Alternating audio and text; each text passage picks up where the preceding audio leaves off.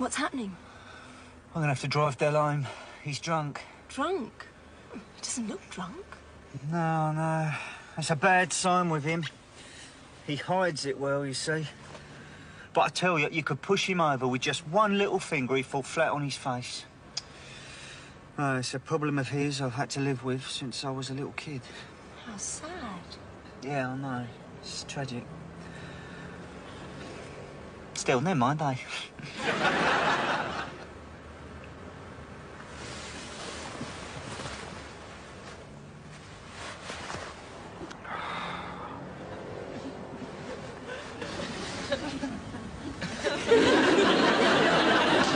Blimey, let the poor girl up for air, Rodney.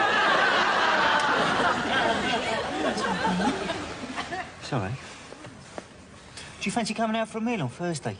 I thought I told you I'm on a week's training course. Yeah, well, you must be able to get a few hours off.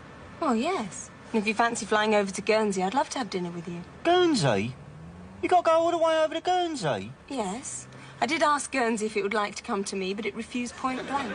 I've heard about these company training courses. They're just an excuse for loads of people to have an orgy. Really? Please be serious for one moment, Cassandra.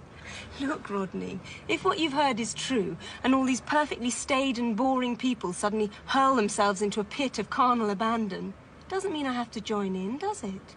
No, I suppose not. No suppose about it. No, I'm sorry, you're right. Of course I'm right. I mean, I'll take my whip, just in case.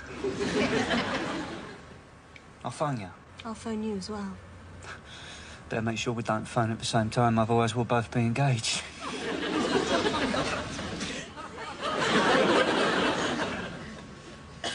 I love you. Do you? And I...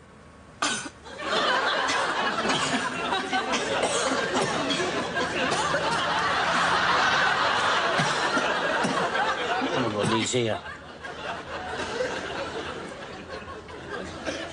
Don't have a nice time, will you? I'll try not to.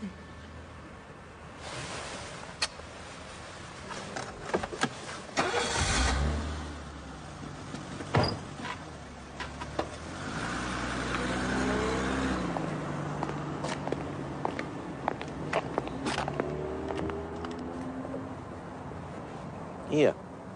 What were you doing with that girl? I was saying good night. Saying good night?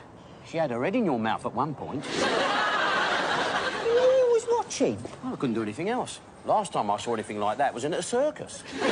You saucy... So? I've got a tickle in my throat.